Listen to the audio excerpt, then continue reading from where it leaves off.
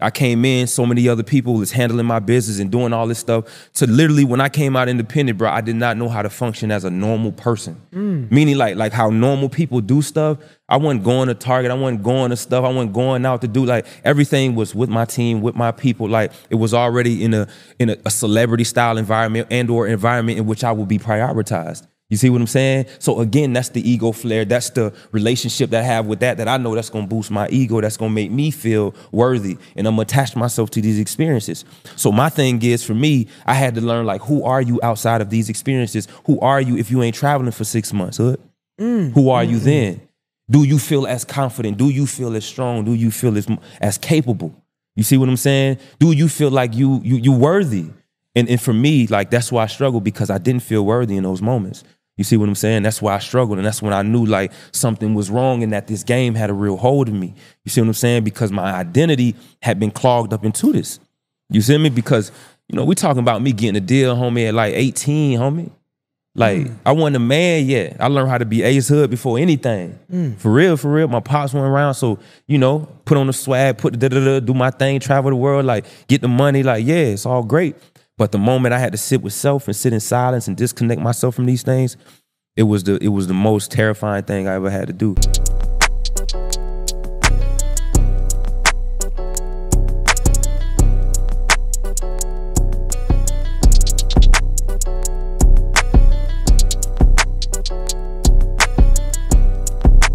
Yo, what's poppin'? You know what time it is? Your boy, Mr. J Hill. J Hill Podcast. We in the building.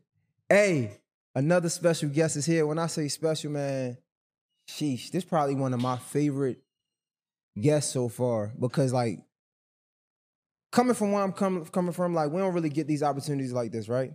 And the fact that I could sit down, we did an interview in the middle of the pandemic on Instagram Live, and the fact that I could sit down with this guy face to face, man to man, and have a conversation to just show the level of growth of the platform of myself, from my city. You feel me? Like, you know, if you're from Baltimore, you know how we rock, man. And I was a big fan, and still am a big fan of this guy outside of the music. I mean, talking about growth, man. This guy came from dropping out favorite hits, Bugatti. Like, I mean, like, shit, like, it's so many songs that I don't even want to try to do it and forget. You feel me? I ain't even want to slaughter it. Mr. Ace Hood is in the building. What up, dog? What Yo, up, make some noise, my nigga Ace Hood. You feel me? Like, we here. You feel me? Yes, sir. Yes, Yo, sir. like, what's up, bro? What's up, my brother? Yo, I don't even know where to start, sir. because, like, this is one of them things that I ain't even had to, like, study for. Like, you know, they say, like, some of your best conversations be just people you fans of. Yeah. And, like, you definitely, like, was one of the people that, like, that had the hip-hop game on lock, on smash. And I'm not gonna lie, just thinking about that, I know where I come from and I know the platform I hold now, but I didn't always have this platform, right? So, like, the little boy in me, the kid in me, when I go back and listen to your catalog, because you got so much music out now, still what people don't know, they should know, I kind of, like, feel bad in the sense of you deserve way more. Do you understand what I'm saying? Do you feel like that sometimes? I understand what you're saying. I think it depends on what lens you look through it at. You know what I'm saying? That's true. In terms of what does more entail? You see what I'm saying? Like, what does more look like? You dig what I'm saying? So, could I always be more progressive? Could I do things differently? Yeah. But I don't know, man. I think it's important that we give ourselves credit along the journey for what we have done. You see what I'm saying? And for what we have created.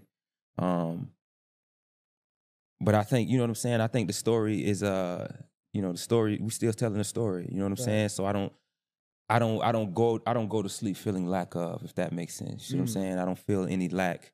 I feel I'm always accountable with things. I'm always like, if something isn't, it's because maybe I am not. You see what I'm saying? So if I want more of anything, I know to become it. Does that make sense? 100%. So that's how I look at it, man. I know that, like, that the story there's still more to the story left to be told, right? There's still more work to be done, right? There's still things that I can do better, that I can be greater at. You see what I'm saying? And we in the process of doing those things too.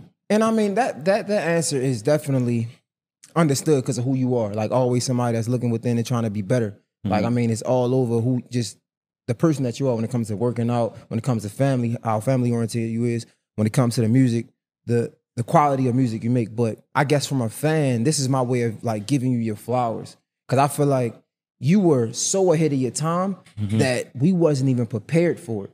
And when I think of that and I think of the legends that we have, like we have other artists that came out around your time who still are like, they get the roses and the respect they deserve. And when I look at somebody like you, that almost, I mean, paved the way for so many of the artists that we listen to now.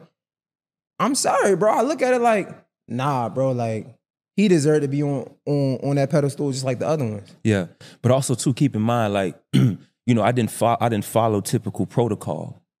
So my journey is different, meaning that I didn't follow after per se what my peers were doing. You know what I'm saying? Like for a while I was, right? But for me, I chose a different trajectory in my life. I think to take matters into my own hand, I think the portion of going independent. So I think things for me look different. You know what I'm saying? That's what I would say. Yeah, I would just say they look different, dog. But I do appreciate that, and I do hear what you're saying in terms of the flowers, 1,000%. And I know my fans are like, bro, you deserve more. You deserve for sure. But also, man, I know like. It ain't like those things have passed me by. You understand what I'm saying? So it's like, yeah, that's how I feel. There's nothing that I missed. Is what I feel like. You see what I'm saying? In terms of an accolade thing, you know what I mean? Amongst my peers or certain things, it's like, all right, true, certain awards and stuff like that. You know what I'm saying? That I might have wanted to be a part of, but didn't be a part of. You know, I take it on the chin, man, as I go. You know what I'm saying? But I just think my journey looks different, so I just think the story is different. So when we talk about the industry, not independently, right, but I guess the majors, right, when we talk about the corporations and things like that, and you look at who you are as a person, who you were as an artist, do you feel like, or sometimes do you feel like, man, that's not even my space to belong in? Like, I don't belong in this space. I don't belong here. What do you mean? Like, I know, for example, sometimes, like, working in this space, I look at myself and be like, bro, like, I'm not these other media outlets. I'm not these other, like, journalists. You get what I'm saying? Like, I stand for something more. And sometimes when we're stuck in the environment that we're in, meaning the music industry, sometimes we got to confine to their rules. Or sometimes we feel like we got to confine to their rules when that's not necessarily true. Right. But even though it's not true, it means your process is going to be a little bit harder. Right. Sometimes a lot more harder. Right. And I'm wondering, like, coming from somebody like yourself, do you ever look at it like, man, I'm just here to get paid? They say, I'm just here so I don't get fined. So I don't get fined type shit. Like, I wonder, like, do you feel like that? Or it's like, bro, like, nah, I'm fulfilling my purpose type vibe. Like, I'm just curious. I'm fulfilling my purpose, you know. For me, it was about legacy, dog, but I'm fulfilling my purpose, you know what I'm saying? And what matters to me, because I want to be of service to the world. I want to have a mark on the world and the things that I do. And I've been able to do that and create that in a hip hop space. You see what I'm saying? But there's other things outside of hip hop that I believe in. You know, the journey that I'm on is no different. It's a human journey. You see what I'm saying? It's a human experience. So regardless of whatever field you in, you still got to deal with these things emotionally, mentally, physically, spiritually. Like, you still got to go through the same journey. It just look different for everybody else. I just think for me, I just became more intentional about my journey and my path, as opposed to allowing the industry or people, a group of people, to guide me in a way that's not most authentic to who I am, but take the reins in my own hand and say, you know what, if they making this and they doing that, or not even that, it's just having understanding about my business. It's just knowing what's going on, learning the language, you know what I'm saying? Because oftentimes people are not developing artists, you know what I'm saying? Meaning like developing, this is what the language mean in these contracts. What are we talking about? This is what splits. This is how they work. What are you receiving? Like, labels are not doing that. Oftentimes, for us, we just thinking about the big picture of like, I want to take care of mama, I want to take care of pops, I want to take care of the crib, whatever, you know what I'm saying? And then you want the big check. So oftentimes you don't know, you know what I'm saying? So for me, that's really what it was, man. It was like, all right, shit, we're going to take this power back, dog. We're going to navigate differently. But I also understood the back end of it, of like, you know, this is going to be much harder than that journey, right? You know what I'm saying? Like you know, like, in order to have what you want, you're going to have to become something different, which means that I couldn't be who I was and become this. You dig what I'm saying? So I knew that at that particular point, once I became independent, it was like really being independent of like, oh, no, we got to reinvent ourselves entirely, because y'all know what I was, you know what I came from. but let me show you who I really am and what I am now. You see what I'm saying? Yo, you talk about the contracts and things like that, right? And I've been having this conversation a lot lately. And it's so easy. Sometimes I feel like it's so easy for us to look at the right now and ignore like what got us here. And what I mean by that is like, so we all know that you had a contract situation and that was tough for you. However, we can't ignore the platform that put you on and the head start that it gave you. Yes. Right? So like, I always hear artists say, like, we talk about this contract stuff. And I think I seen somebody, I don't know if it was Young Thug, but it was like, yo, your first contract is always your worst. But your first contract might not be for the money. It might just be for the exposure. And I was wondering, do you think that sometimes our knowledge of the game, our knowledge of whatever it is that we're doing can be the very thing that hold us back? Because sometimes like ignorance is bliss, right? So like some opportunities that you took then, you probably wouldn't take now, but some of those opportunities is the same opportunities that propels you far in your career. Right. And it's like now somebody come to you like, yo, I got this opportunity for you to get some exposure. You're like, man, I don't need no exposure. Right. I need a bag. Right. But back then, you would jump for that exposure, and that exposure got you into some doors that you probably never thought you would have seen. Absolutely. Well, that's the difference, right? So that is very true. What you're saying is that when you having that system, there were so many benefits for me, right? For one, you had a team, an entire team of people that's coming in working for you.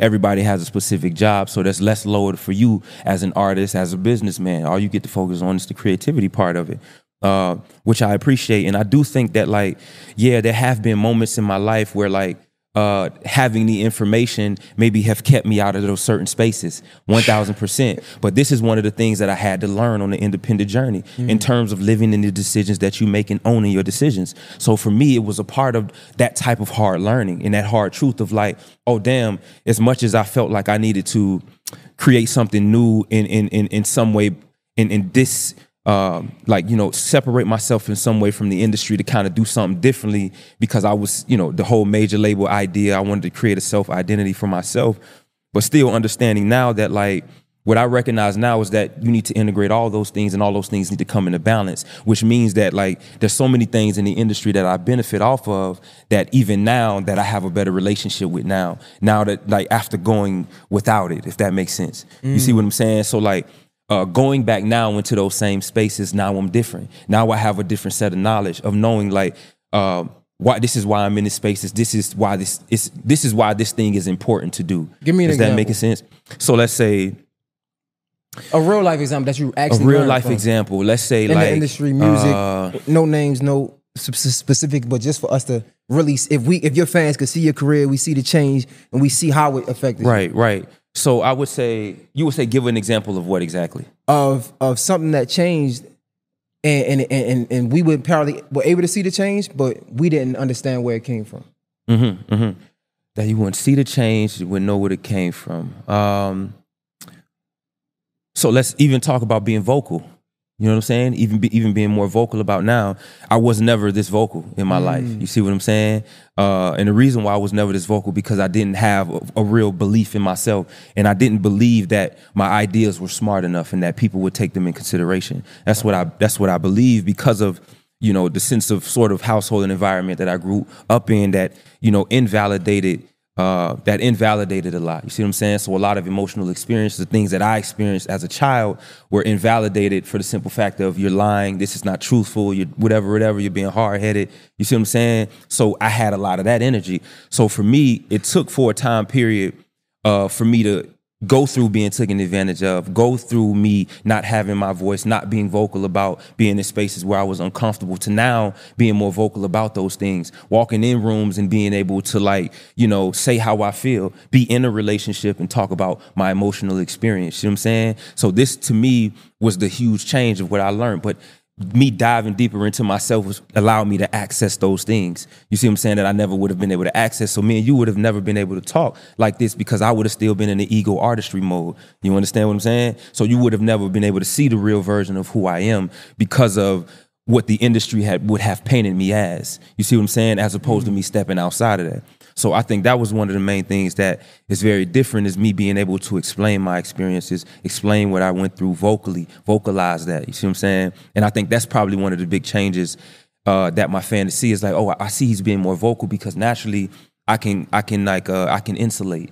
You see what I'm saying? Which means handle my problems out in in private, in my own thing. I would never bring them to a podcast and on my experiences. But what I've learned now is bringing those things into balance. Wow. You see what I'm saying? Is that, as I go through things, you learn things and you heal them in order to teach them. You know what I'm saying? In order to, share your story with other people. So this is what I'm doing now. No, hold up. That's crazy. Because isn't it crazy how life has this way of like repeating itself if you don't fix what need to be fixed? So like you talk about this thing where coming up in a household, you probably wasn't able to express yourself how you wanted to, right? Mm-hmm. And that's what most of the black environments that I know. Right.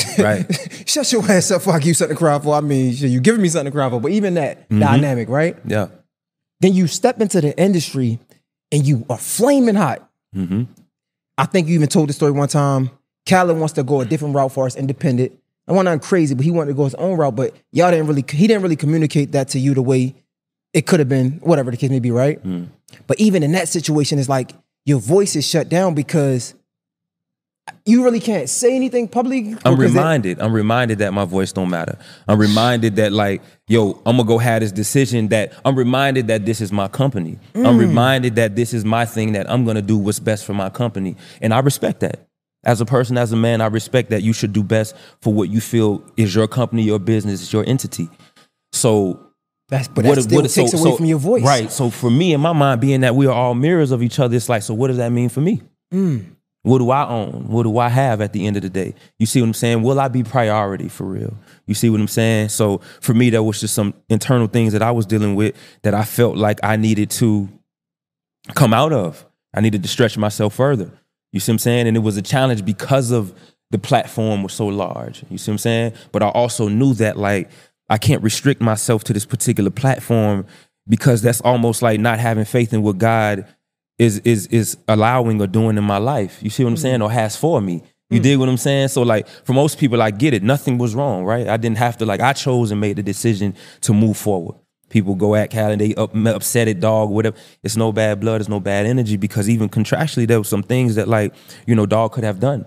But we had a really, really great relationship. And I think most of all is that what I've learned too is, I appreciate what we had. I appreciate that relationship. I appreciate that moment. And again, always being a student. So for me, I never looked at that and had resentment towards it, but I always can look at that as like a guide of what to do, how to move. You see what I'm saying? How I want to carry myself, the type of individual, and how I want to handle my business and go about it. And I always knew that how I handled that made me feel good about moving forward, about what I was going to create in the future. See, I'm just talking about not even just that situation. Forget the names. I'm talking about you as a person, right? We're talking about being a human. And so many times as fans, as consumers, we look at you guys like superheroes because, bro, music changed our lives, right? Sure. So the music that you make create this image of a Superman, a Batman, right? Mm-hmm. So sometimes we aren't able to acknowledge you as a human as you are, right? But I only say that because look how similar we are, far from different. Mm-hmm. You came up in a similar household, right? Voice was shut down. We get into the industry, one of our biggest artists, voice shut down, right? Intentionally or not, unintentionally or not. And then I'm thinking about, it was the time where, and you can correct me if I'm wrong, because I'm still just going back on my mind. Your ex, y'all had 2 children and one passed? Mm-hmm. Yes. At what time was that compared to when all of the contract stuff was going on? How far along was that? Was that far? That was 2011. So which is interesting with my kids is that my daughter was like the hustle hard baby, and my son was the Bugatti baby. So my daughter was 2011, my son was 2013. That's when I released the Hustle Hard single. So that happened. So that was in May. So that was, where was I? So I was actually coming into self-identity, because to me, Hustle Hard was a self-identifying record for me. It was a moment to me where I started to kind of really start to grab the wheels on my career and make my own decisions. That's where that ping for me started.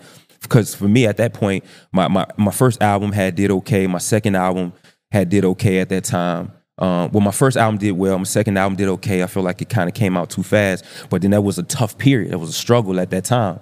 Back at the condo, this was the time I'm reaching out. Like, Khaled was on the road, doing his thing. People are out doing their thing. Studio was being used and stuff. So this was a moment of like, who are you gonna be from this moment? Like, this will tell a lot. And so that's a lot of that was going on. So it was really like life and death, honestly, dog. Like a part of me at that, small parts of me were dying and new parts of me were being created, Wasn't it a time where you had a a twin. Yeah, one of the 2011. 2011, when that's happening, the twin passes. Mm-hmm. I can only imagine the turmoil that brings in a household, right? Because like, bro, man, that's crazy because like you have two individuals who's working through something and just being real, like where we come from, our backgrounds, we don't know how to deal with that. We don't know how to agree with that, but the only way we know how to is point the finger at one another. Right. I'm wondering, like, how was that time, especially dealing with all you had to deal with in the industry? It was difficult. Probably one of the most difficult times in my life that I've ever experienced and had to move through as a man. It taught me a lot about myself, right? It also taught me, I learned in the moments of like the type of father that I knew that I was going to be and how I would show up for my children. So for me, it was turmoil. It was in a moment, a space of grief, space of disbelief, questioning God, questioning everything at that point, from having a live, born child to, to her not being able to pursue life. And she was here alive 6 months, you know what I'm saying? Like here on this earth side. So it was really challenging, really, really challenging. I grieved for weeks, and it's an ongoing process. I think it's always a pain point that comes up, and it's always now if I hear about it, I get emotional about it or cry in my private time about it, and keep her name in existence. You know what I'm saying? Lyric Star was her name. So for me, man, it's she's here with me. She's in every decision that I make. You dig what I'm saying? And regardless of those tough times, dog, it's just, I had to move forward, and I know like do what's best for her. You know what I'm saying? And her sister. You know what I'm saying? So you got to grieve, man, and grieving is a lifelong process. I was gonna ask you because like, bro, I got a 10-month-old, and we in the month of June is Men's Mental Health Month, and I'm just from man to man, from father to father, in the most tragic moment of your life. How are you to grieve? Like, how do you grieve? How do you get over something like that? You don't get over it. I don't know if I will ever get over it. There's times I can be out of town. I can be, vividly. I believe in I'm very spiritual, so I connect to those that have departed us. You know what I'm saying? I still speak to my grandmother. I still speak to my daughter, and they visit me. So I just think like you grieve by, you go heal about it. I think my childhood healing that I've done has helped a lot. Crying has helped a lot. Having a safe space, having my wife create such a safe space for me to be honest, to be vulnerable about how I feel, is important, man. And knowing that I don't have to change my experience.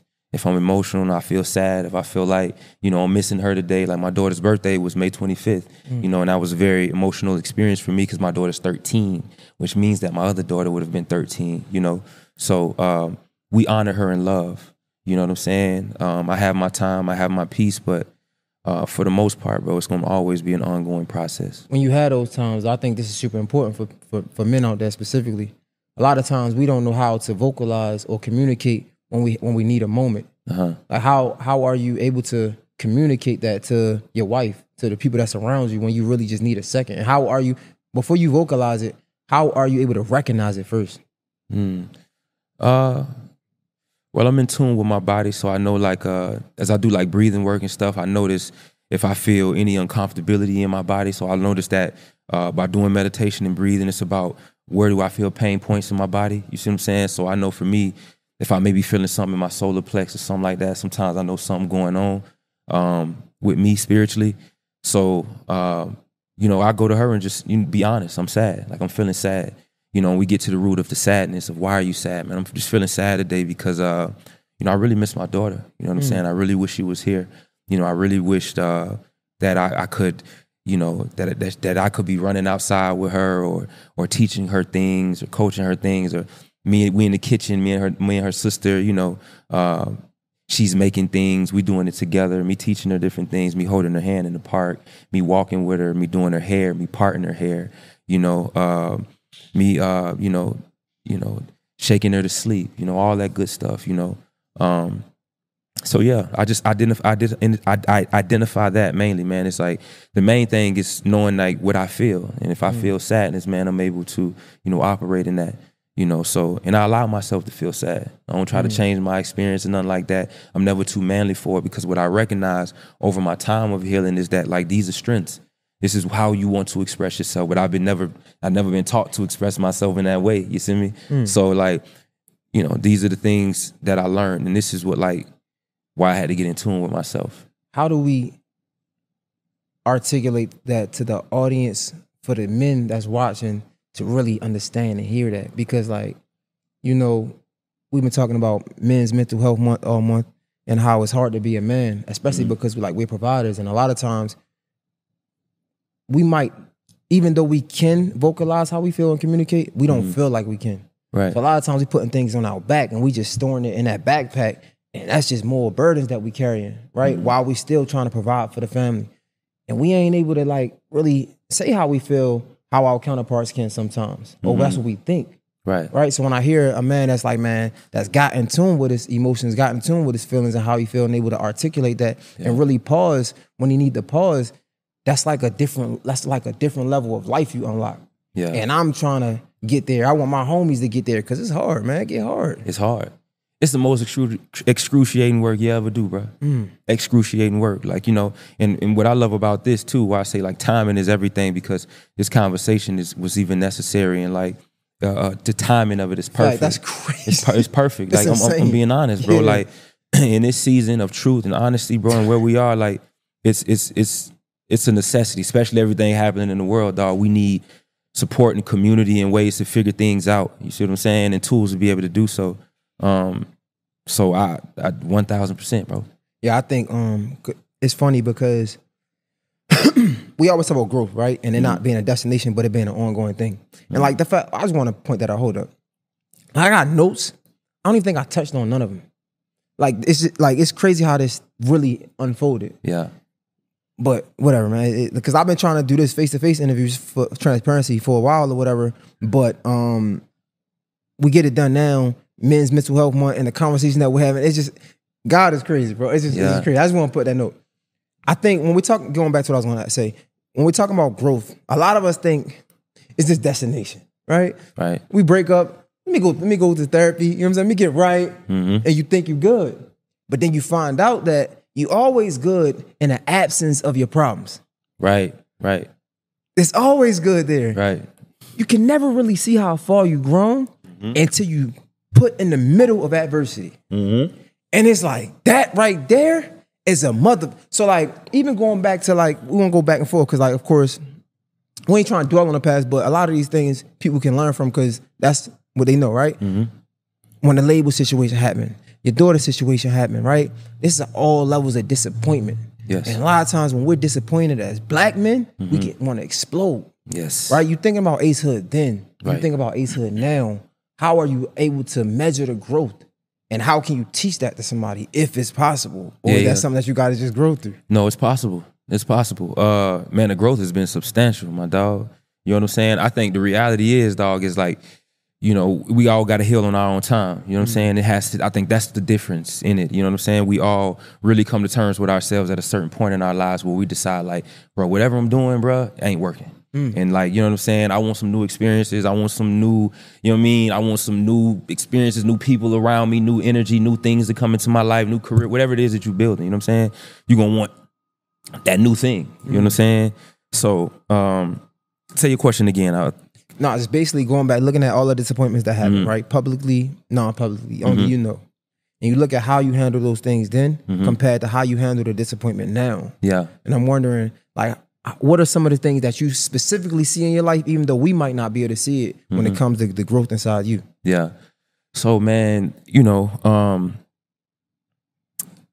Yeah, dog. And go back to it, talk about so it. to me, you have to like, again, the moment you decide to say you want to heal, it's like that's the choice and the decision, right? So I think for me, it's like, I'm gonna just tell you what I did, man. You know, I And at started what moment? Literally the moment I went independent. So I'm trying to tell you, like it's like It was my simultaneously. steps are ordered, brother. Like they like no cap, like they ordered. Meaning like the moment I gained my independence was the moment that I decided, and God sent me a message of like, I don't know what this gonna look like. I don't know what this gonna feel like. I don't know where I'm going. I'm in the dark right now. I ain't got the same homies around me. I ain't got the same people around me. Life has changed. Everything has changed. So for me, I'm forced into this environment where I'm forced to become something new. You see what I'm saying? Where now I'm forced to empower myself, where I'm forced to sit in darkness, where I'm forced to like, now my life, you know, then my life started changing. So as opposed to like, I started having much more of a relationship with me. You see what I'm saying? Started analyzing everything in my life. Why do you love traveling? Why do you love doing the things that you do? Why do you love being who you are? And I started learning like little addictions. You know what I'm saying? I started learning my addiction to people. You see what I'm saying? To the to performing and getting the gratification of people. Like I was addicted to the feeling of tell me that I'm great. Tell me that the thing that I'm doing is wonderful. So I started noticing how I was powerless in so many ways because so many other people could move me when they wanted to move me. You see what I'm saying? Like you could get me to believe this thing in this contract because I would never go and get the information for myself. You see what I'm saying? So to me, that's the flip-flop that changed. It was the self-investment and everything else led me on a journey of like, okay, now we got to go back and get the information. So now we got to go back to school. I went back to school and went to Berkeley's and did a 6-week class. Many people don't know that about the music business, so I can understand it. You see what I'm saying? From then, I started kind of separating myself from environments that no longer serve me. You see what I'm saying? Which means now I'm spending a lot more time with myself. Now I'm more frustrated. Now I'm more angry because like I want to be doing these other things. I want to be doing all, you see what I'm saying? But like that my relationship with these things are changing because I'm changing. Now I'm becoming something different. Now I'm becoming something greater. And that's the most difficult part because most of us will revert back into to our most comfortable selves. It's easy to revert back to that self when everything look misty and you in that dark room and you don't know where to point to and you trying to decide where the light coming from. So the reality is of what I did is sat in the darkness to become the light. You understand? That's my system of saying I'm empowering myself so much to the point to where when I step outside, it's almost going to be like a godly effect because I'm practicing in the way that God would do it. You see what I'm saying? Like, so he would be proud, operating from that trust and belief in myself.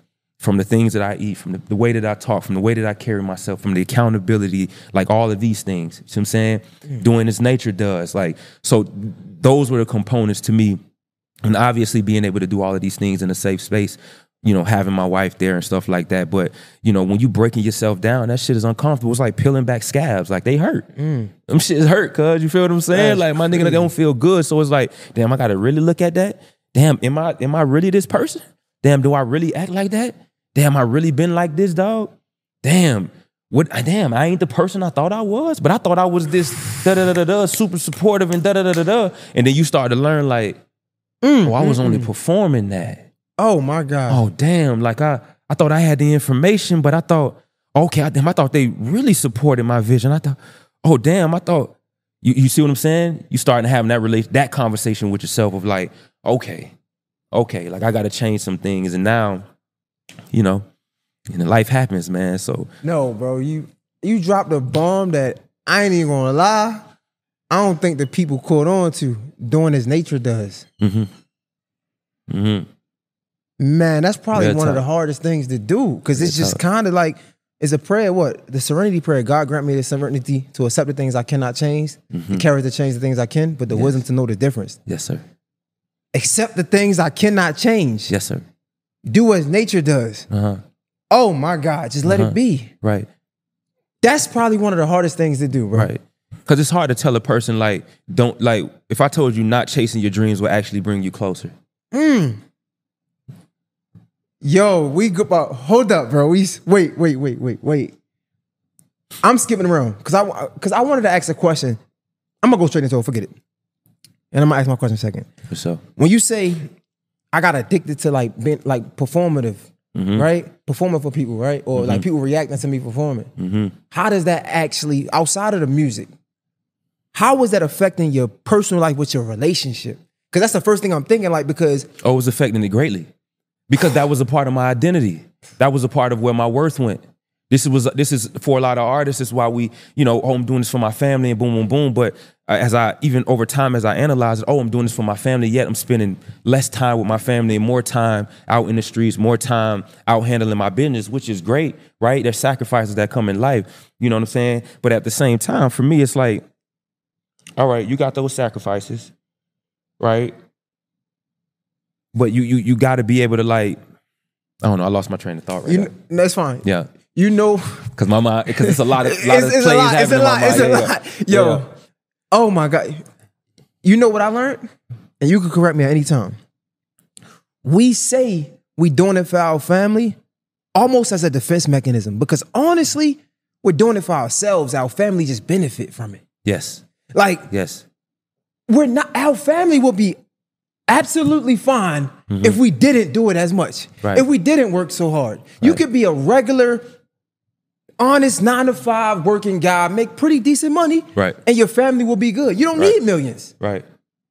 We say that to ourselves to mask or hide whatever we going through, right? To make excuses for it, when it's really like, to be honest, bro, we not doing it for our family. Facts. We doing it for ourselves, whatever that may be. But they do benefit from it though. Right. But for us, it could be like, it might be egotistical. It's something to fuel something else. It could get us to a sense of self-worth. You see what I'm saying? So for me, these are the things that I never knew, the relationship that I had with that, because I could never see that in that. To me, I'm just doing what I love to do. You see what I'm saying? But also, the thing that I love to do is also enabling me too, and has enabled me, because, okay, I came in, so many other people is handling my business and doing all this stuff. So literally, when I came out independent, bro, I did not know how to function as a normal person. Meaning like how normal people do stuff. I wasn't going to Target. I wasn't going to stuff. I wasn't going out to do, like, everything was with my team, with my people. Like, it was already in a celebrity style environment or environment in which I would be prioritized. You see what I'm saying? So again, that's the ego flare. That's the relationship that I have with that I know that's going to boost my ego. That's going to make me feel worthy. And I'm going to attach myself to these experiences. So my thing is, for me, I had to learn, like, who are you outside of these experiences? Who are you if you ain't traveling for 6 months, hood? Who are you then? Do you feel as confident? Do you feel as strong? Do you feel as capable? You see what I'm saying? Do you feel like you worthy? And for me, like, that's why I struggled, because I didn't feel worthy in those moments. You see what I'm saying? That's why I struggled. And that's when I knew, like, something was wrong and that this game had a real hold of me. You see what I'm saying? Because my identity had been clogged up into this. You see me? Because, we talking about me getting a deal, homie, at like 18, homie. Like, I wasn't a man yet. I learned how to be Ace Hood before anything. For real. My pops went around. So, put on the swag, do my thing, travel the world, like, get the money. Like, yeah, it's all great. But the moment I had to sit with self and sit in silence and disconnect myself from these things, it was the most terrifying thing I ever had to do, because it felt like I had jumped off like a 100-foot cliff, bro. You know what I'm saying? Like, that's what it felt like. I tell people all the time, the equivalence is like, imagine a bomb, like there's a room full of glass, and all the glass explodes into thousands of pieces. Now you forced to take every little piece and put it back together. So that means all the little ones, you got to place them back together. That's the hardest shit ever to do. So it's a process. Give us a timeline. So when you go independent, music 2017 is when I got my appendix.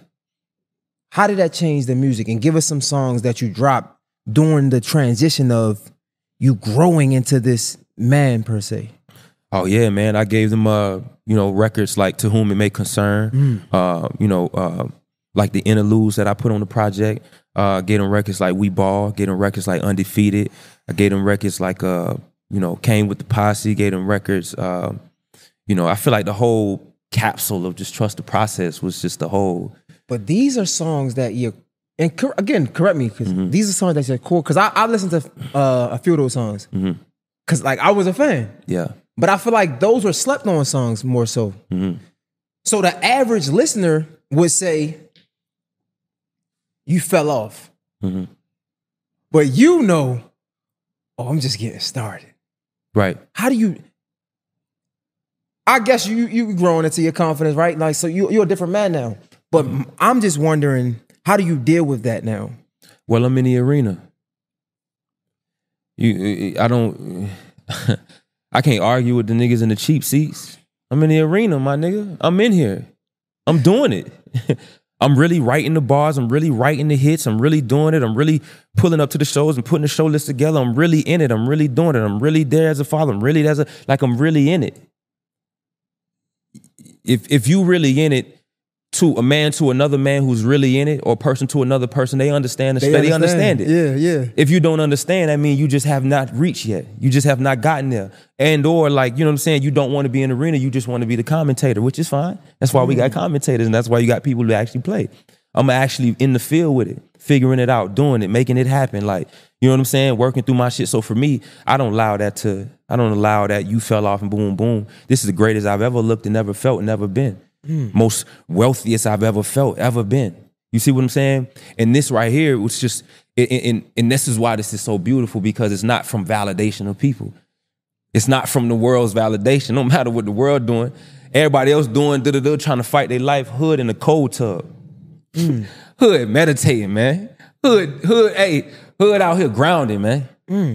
You feel me? Hood on the roller coaster with his kids. Like, I'm with wifey. You know what I'm saying? We in Costa Rica healing. Private retreat. You can't even get there. You don't even know about it.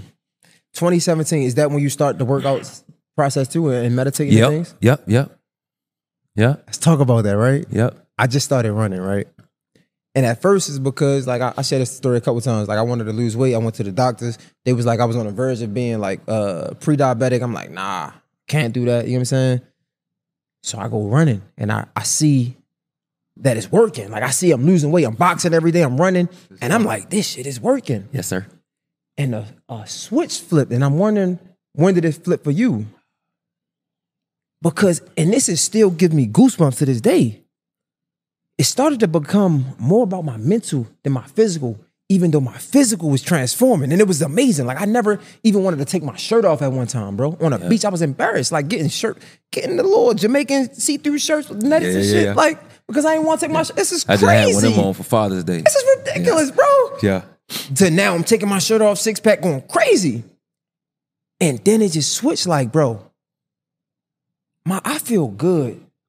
My body feel good. Yeah. But my mind feel 10 times better than my body, and I can't even explain it. Yeah. I'm pretty sure it had to be a flip for you as well. Yeah, that fitness, man, is spiritual for me, dog. Like, the moment, again, like the moment the whole independent thing went down, mentally, physically, spiritually, dog, you know what I'm saying? Those are the areas that we're going to attack. You see what I'm saying? So to me, fitness was always spiritual. You know what I'm saying? Half the time I'm in the gym is because, to me, these represent obstacles in our life. And to me, I want to be able to, it's about our responses as men, or just people in general, is how you respond to the thing. So if I become comfortable with being uncomfortable, you dig what I'm saying? To me, I could always monitor my response. So, yeah, man, if I see that 315 down there on the bar and I'm about to pick it up, you know, I think about anything. I think about those who don't want you to do it, that people want you to stop and don't be able to, like, nah, man, this could be a hurdle, an obstacle, or this could be, you know, a contract that you got to get over, or this could be, you know, an illness, or whatever that might be, something that you might be dealing with or frustrated about. And in the moment that I move that, the moment that we move the energy, now we moving and shifting the frequency. You see what I'm saying? And to me, it's just every day it's an affirmation of, like, you can do it. Another one, another set, another one. Give me 2 more. You got this. I believe in you. Yeah. Again. Get it. Dog shit. Like, all of that shit right there is self-affirmation to yourself, dog. You know what I'm saying? Bro, you going crazy, bro. This shit is fire, bro. This is fire. You know what else, bro, when it comes to this fitness journey? It helps. You said it. You was like, yo, if I tell you not chasing your goal, I forgot exactly what you said, but basically, like, not chasing your goal is going to get you closer to your goal, right? Bro, as men, it's like we so focused. Our work become our identity. We think we become who we are for what we do. Like, I'm a podcaster, right? Like, no, nigga, like, that's just what I do. Nigga, that's just, this is what I do, right? Right. But before you get into the mental part of it, you start to believe it. Like, you become this character that other people see you as, right? And it gets frustrating when you aren't able to knock off the bucket list of what you think that character should knock off. And now, like, you might want a Grammy. You get nominated, you don't win now, I'm frustrated. You can't even appreciate getting nominated because it's like, nah, bro, I'm better than that. Like, I'm supposed to win. I'm this person, right? Same with this. I start getting these big guests, and now it's like, I need to get another big guest. When I don't get them, I'm frustrated. I start seeing these numbers, and when I don't get the numbers that I see, I get frustrated. Working out, bro, running has put me in a mental solitude where I'm able to accomplish goals outside of work, so I feel good, whether it's getting done or not. And I can't even believe that I'm here. I'm not even gonna lie, because it's like, it was a time where I'd be focused, like, I need to get this guest. Now, not saying I don't care, but okay. Because I'm accomplishing goals outside of what I think I need to accomplish.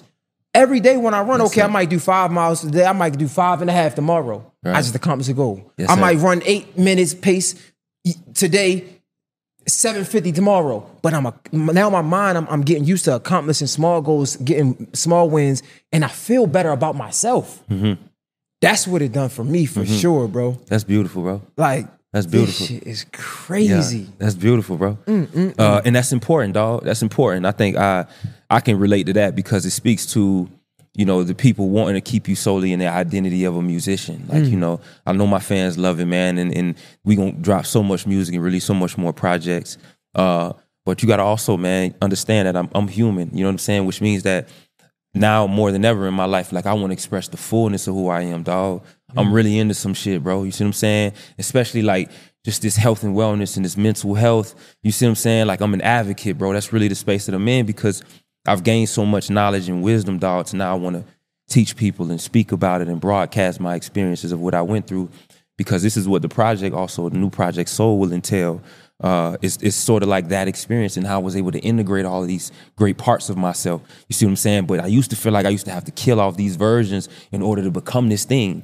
You see what I'm saying? But the reality, it was like, nah, man, like, you are all of these things. You feel me? So it's like, give the fans that shit that they love and they want to hear, and that passion and that anger and that da-da-da-da and the frustration, but also the joy and the light, and be able to access that. So I understand what you're saying, man. But like, you know, so tapping into those other little wins outside of that, like the fitness or something like that, like being a father, or and like make you better. Being a dope, it make you better, bro. And for me, like, again, because that's the human experience, dog. To me, you get great with them, like, that's what matters, dog, to me. Like, having great encounters with people nowadays. Like, if I have a great interaction with somebody, like, my day, like, that's a win for me. You feel me? Like, that's where I'm at now in my life. Like, if I had an exchange with dog and we shared information and we made each other better, like, this is what I'm on most of the time nowadays. You see what I'm saying? It's having these sorts of conversations, because when you leave full. You leave better than how you came. So it's like, that's that zone that I be in, and you know, I have to jump out that zone and get back into that dog shit, which we about to get back into with the music shit. But like,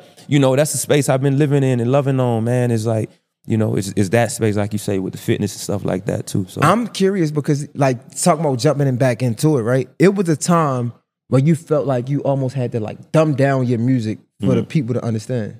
Yeah. Isn't it weird? You had to dumb down your music to reach the masses. Not pick it up, right? Like, you got to dumb it down to reach the masses, which is crazy. I'm wondering, full circle moment, you're independent now, you learn so much, but you still recognize that sometimes you gotta jump back in that space to give them the music. But do you feel like you still gotta dumb it down, or is it different now? Nah, it's different. You know, I still feel like I have to explain it in a way in which you can understand it. So it's not so much maybe as dumbing it down, but transferring it or broadcasting it in a way in which the fans, I feel like, can receive it. You see what I'm saying? It's like, it's instilling a very nice package. You dig? So again, I think for me, in terms of, because business is still business and I still run a business, you know what I'm saying? Hood Nation is still my business. I'm still in the music business. So when I do drop projects and do things, I want them to be successful. You see what I'm saying? So for me, you know, it's making sure that I'm still in tune with what the fans hear and what they like. So I've been gaining information since my time of being independent, in terms of like, well, what do the fans really love from me? What do they really want to hear? And as I start going to prioritize these records, like the records that I mentioned might have been slept on, but these are gold records, the Undefeateds, the We Balls. Like, these are gold on the way to being platinum records that people don't know. But like, you know, staying in tune with the fans, dog. So for me, I recognize, because I'm like, yeah. On the other projects, I was so anxious to give y'all my growth, give the people my growth, my love, my light, and all of that. But at the same token, it's like, I'm still that dog too. You know what I mean? Like, Ace a stud still get busy. You know what I'm saying? Like, Ace ain't gonna let nobody disrespect. Ace still pop off and, man, what if you disrespect him? You see what I'm saying? I still can click into that gear. And not only that, there's still frustrations that I've dealt with in parts of my story that haven't been told yet. You see what I'm saying? So I think people would like to know about, well, what went down? What were you feeling, and what were you, dealing with during this time? So what are some of them things that you're going to tap into with Soul? For me, dog, Soul is like the rawest version of who I am. It's the anger, it's the frustration. It's more so of like the pain, But Hood, Ace Hood, this guy that's working out so much, you meditating, you grounded, independent.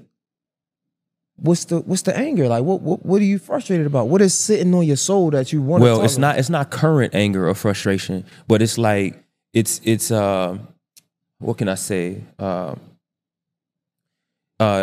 I think it was unspoken about. But I say that because there was a narrative put out to the world, you know what I'm saying, that I think like now it's important to like really tell the truth about that story. You know what I mean? Like about the things that I went through, whether it was like, what was my real experiences with my We the Best situation? Like there was a time period to where I felt like people wanted to know, like, how did you make it through that window? Like that 2017 window, 2019, like that was a real window for me in terms of developing myself, developing my sound, stuff like that. So I think it's important to take people down that journey of like, how did I learn about the contracts? You see what I'm saying? How did I invest in my business? How did I find myself? Like, how did I arrive here, basically? Shit, I want to know. You see what I'm saying? How did you learn about it? That's a longer story, But for me, it's through the healing. It's through the the self-reflection. It's through allowing myself to feel frustrated. It's through tapping in with like deeper parts That's of myself. That's how you got over it. How did you learn about it? Like you walk into a studio, I don't need to paint a picture. Like you walk into the studio, you see a contract, what the fuck? This is me? Yeah. So I think for me, it's like, it's probably some of the things that I wasn't as vocal about, right? So it's like, just because I handled my situation with grace doesn't mean that I didn't have an emotional experience on the other end of that. Doesn't mean that I didn't have outbursts in private. Doesn't mean that I didn't, like, you feel what I'm saying? Like, so it's some of those things of like, bro, how did you just, because people will just see the, the end game of something of like, okay, how he arrived here. Okay, he's in this space, but like, this is how I got there. You see what I'm saying? Like, but this is also what I dealt with in my off time. You see what I'm saying? This is what I felt like, no, fuck that. No, this a bitch ass, like, no, this a boom, boom, boom. So you gotta express all of those parts of yourself where you feel like, no, this was a moment, even time where maybe I kind of hated myself. No, this was a time right here when I found love. This was a time like, so those experiences, you know what I'm saying? Yeah, I can imagine because like you say you got signed at 18, right? So even 2017, you're still like super young. And one thing we are used to, and I say this all the time, like, one thing about the hood and the industry, even though the industry always, for some reason, the rap industry specifically, always try to make a correlation to the streets and try to combine it when it's not. It ain't. Yeah. One thing about the streets that I do appreciate, or the hood that I appreciate, is this sense of like authenticity. If a nigga don't fuck with me in the streets, for the most part, I'm gonna know. Because he ain't gonna fuck with me. He don't gotta fuck with me. Yeah. If anything, he'll be slimy. But in the industry, niggas will fuck with you when it's beneficial to them. You ain't gotta say this, but I'm gonna say this shit. A nigga will fuck with you when it's beneficial to them. They'll present an opportunity because it could work for you, but it also work for them. And a lot of times, coming from nothing, we get so appreciative that we don't even understand what the fuck we getting into. And it's like, we ignore the red flags because like, man, this person changed my life.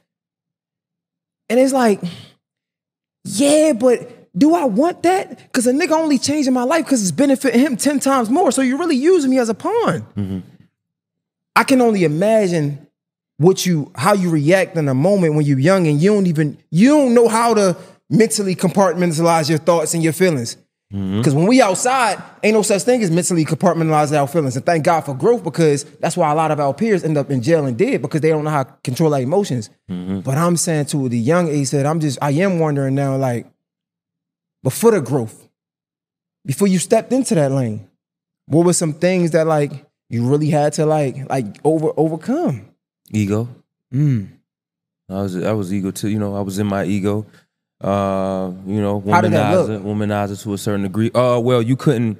I was particular. You know, not too many people weren't even allowed in my presence or around me like that. You see what I'm saying? Like, you couldn't really get close to me without coming through 15, 20 different people. You know what I'm saying? There's really no real access or anything like that.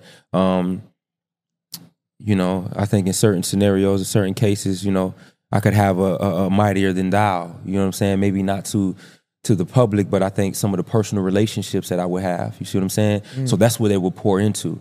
They would pour off into those personal relationships that I would want to develop. So I would start to see it there. I would start to see, you know, in a lot of ways I was disrespectful. You know what I'm saying? I didn't mind my tone. I felt like, you know, if I was wrong or something like that, I could always change the scene. You know what I'm saying? I could always put you out or do something else. I was very different.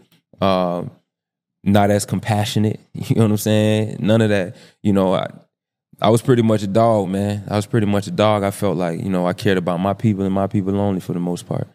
So do you and this is for you, partially how that situation happened ended with the best, do you feel like you brought that on yourself? Partially? What do you mean? Like how it ended? Because clearly that was a hurtful time. Yeah. Anything that happens, I take accountability for any way that I showed up for anything. But do I take responsibility for how it ended, you say? No, I'm saying, is it some type of accountability that you take? What, for how it ended? Oh, of course. I ended it. I thought you said Khaled kind of like wanted to go his own way, so he just kind of like... No. What I was saying is that Khaled was taking the label was becoming independent. Normally you get with big distros, the distro was an independent distro. Okay. So they wasn't as powered and powerful as a major distro like a Def Jam, like a Interscope or whatever that might be. They were a lot smaller label. Does that make sense? So that's what that was. So it was that decision and that to say, okay, we're going to take this thing. He's not saying, hey, I want to part ways from you. And I think this is a big misconception that people have. Like I tell people all the time, I made the decision to leave. This is why I say like this is, you know, it's like it's purpose for me, dog. It's purpose at this point because for me, it was me recognizing what was to come. You know what I'm saying? It was recognizing of like, okay, you may not be, you're not going to be prioritized. You won't have control over your business. Are you okay with knowing this information? Because again, all of our choices are in the information we do know or we don't know. So me, at the moment that I got all the information of knowing what I know while being under the label, then you have to make a decision. Because now you know who you in business with, who you dealing with. And you know their pain points and what makes them uncomfortable. If you ask about your business and it makes somebody uncomfortable, maybe that's a problem. If you run your business, you have your business and you ask somebody, you see what I'm saying? Like that can be difficult. So that's what happened for me. And it was like, for me, I wanted to tell a more authentic story about who I was as a person. So for me, that's why I decided to leave, because for me, I'm like, yo, I ain't gonna be able to tell this story with this sort of energy or with this sort of guidance and leadership. Though I appreciate it and I love it and I'm super grateful for it, something is just telling me to kind of get out while I can. And as I look back on the industry now, I was right. How did that affect your rapper friends? I do that because like we all think they friends, right? Or the peers, when they saw you disassociate yourself with that major name, right? Yeah. A lot of times people, they treat you a certain way because of who you connected to or what you connected to. But when you no longer connected to that source, oh, I don't need you no more. I'm just curious, how was those relationships changed? Well, it was a gray area, but this is where I'm talking about like where there's still stories to be told. Because like what happened during that time, people want to know. You see what I'm saying? Like it got weird because for the most part, for me, I didn't come out blatantly and say what was really going on with me or talk to my peers about what it was that I was actually dealing with. So they never knew. It was all love at the end of the day, but it was like, you know, there was a couple people who maybe have chose sides about certain things, but for the most part, I distanced myself from a lot of that energy and like their stories and of why I distanced myself and felt the need to recreate, you know what I'm saying, recreate for certain reasons. But again, that's a part of the story, man, of like, you know, what happened during that time. That's what I'm trying to ask. I'm trying to figure out what happened. Yeah. But is it it's a lot. I mean, it's a lot happened, man. I mean, at that particular time, you know, there was calls being made of like, you know, my records being played. There was issues for people having of playing my record, supporting me, anybody else that supported me. I think the goal was to ruin Ace Hood. I think the goal was to ruin my legacy. Was, you know, as I walk back in Florida and I see certain things, there's no real murals or anything like that in Media City. So I feel like the powers that be at that particular time tried to minimize my image and my brand and myself and what I brought to the game. So for me, so yeah, it was a lot of that going on at that time. No way. It's a lot of that going on. These is insular, but these are the stories that people don't know about. Most people do, but you know, obviously my people and my fans in Florida would never let people forget it. But for the most part, yeah, people wanted to wipe my legacy off the board. So the fact that, like, you know, I've been trailing and doing it this long at this level is really upsetting some people. I could imagine it making some people maybe uncomfortable in their skin, because the boy look good, man. And the family look good, baby. Fact. Yo, all right, the music shit is cool. I'm just curious because, like, bro, you came such a long way, and like just watching the growth is crazy. What's the last thing you learned about fatherhood? Like, what was the last thing you learned? The last thing I learned about fatherhood. Or like something happened and like you was like, you came to a realization, or like, I don't know, it could have been an epiphany or whatever. Like, what was your last lesson that you learned? Oof. I'm always learning, dog. So what my last lesson, or even about maybe marriage, being a husband. Like, my last lesson probably with the kids is to you know, take every moment as it comes, you know, as a father, you know, give my children the space to undeniably be themselves, you know, create the space for them to be free, to laugh, to be okay, to not be okay, to feel sad, to be upset, to express themselves, to talk about what it is that they're feeling. As a dad, I learned that's probably one of the strongest things that I learned. It's important to give your kids a voice, because sometimes adults get it wrong too. You see what I'm saying?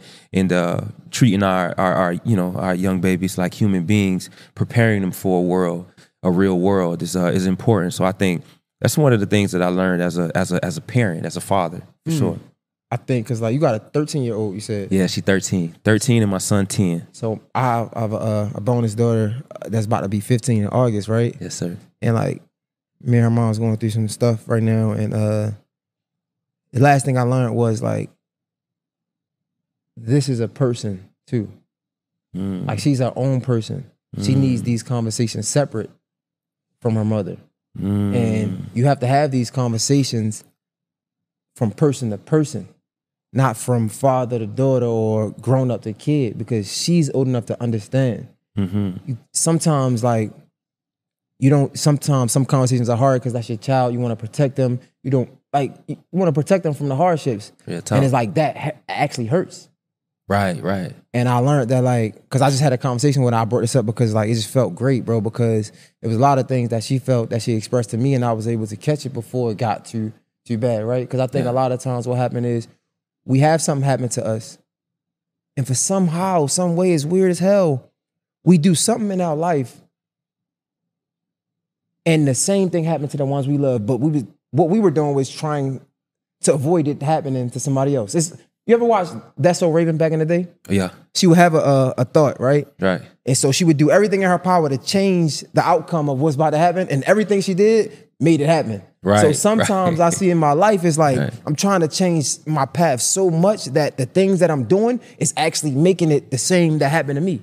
Right. So when I had the conversation, I saw the change. I'm like, this ain't never happened to me. I'm so glad we was able to have this conversation and get through this. And that's why I was asking you about, like, fatherhood. Yeah. Like, man, fatherhood is special, bro. That's like, dope, bro. Fatherhood Happy belated Father's Day too. Thank you. Same to you, brother. Same to you, brother. So That's I guess, fire. man, wrapping it up, man. Where you at now? I know you got the fitness thing going on. You about to get into the music. Like, how are you? I don't know. Last time somebody asked you, like, how is Ace Hood, man? Like, how are you? Ace Hood, he ready. You talking to Ace Hood? He ready. He's focused.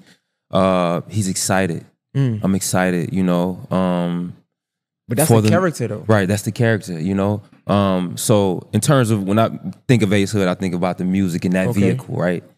But if you're thinking about me as a person and my being, I'm well, man. I'm well. you know, I'm well, dog. How was I'm marriage, well. man? Marriage is beautiful. Marriage is beautiful, man. Marriage is beautiful. It is hard. It is love. It is forgiving. You know what I'm saying? It is patient. Man, it's beautiful, dog, being in marriage and having a partner. How long you been married now? So I've been married 5 years next year. It's 4 years. How long y'all been this together? year. 10 years. 10 years. Yeah. How do you know? Because like you had a child with somebody else, and I'm assuming that it was a different love then. But going from that to something else, how do you, like, if you could think 10 years back, how do you know this is the one? How do you mentally prepare to go through that transition? How I know she was the one? Because she challenged me. And she held me to the expectation. She held me to a higher expectation. You see what I'm saying? Like, she held me at the standard that I wanted to be held at. You see what I'm saying? A man of integrity, a man of family, a man of loyalty, a man of honor, all of that. And she challenged me on those things when I stepped outside of not maybe walked into spaces where I wasn't fully that. You see what I'm saying? And everything else became just a learning process. You see what I'm saying? As we continue to do marriage and do life, everything, man, we just continue to learn. But I think for me, asking the hard questions, and I think really sitting down and creating a safe emotional space for me.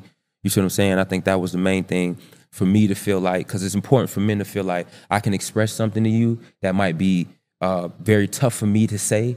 You know what I'm saying? And you to take it with no judgment, or you to lay it on a platform where it's just like you allow that thing to just be without trying to change it or touch it or say this ain't right or this thing. So to me, those were like the signals for me to recognize, like, this is a great person that has, she cares about my well-being. It's less about who I am and what I aspire to be. You see what I'm saying? But more so about the man, less about the artist and all those other things. But it's like, what man do you want to be? What type of life do you want to lead? So, all of those things, bro. And I seen so much in her, and all of the things that she was, I wanted more for in my life. I wanted the vulnerability. I wanted more of that myself. I wanted that emotional intelligence. I wanted that, for myself. So when she came in and she allowed that space for me, dog, it allowed me to tap into potentials that I didn't at that time know were possible. So that was the foundation. She came in like that. That was the foundation. We could say that was the floor. Yeah. But that was a great floor to start at. Yeah. I'm thinking, because marriage is hard, super hard at times. In the worst of times, if you could think back on, you had to say exactly what it was. How was y'all able to get through that? And I know we always say communication, but it takes a little bit more than communication when we talk about the worst of times. Or do you think because she came in at that floor, it wasn't as bad as some of the old prior relationships maybe? Some things got bad, you know what I'm saying? Some things got really rough, There were rough patches in our relationship. But again, man, it's just like learning someone else's language. You see what I'm saying? So it's a constant, back and forth of just like, this is my language. This is how I respond to this particular thing. Why do you respond to that particular thing like that?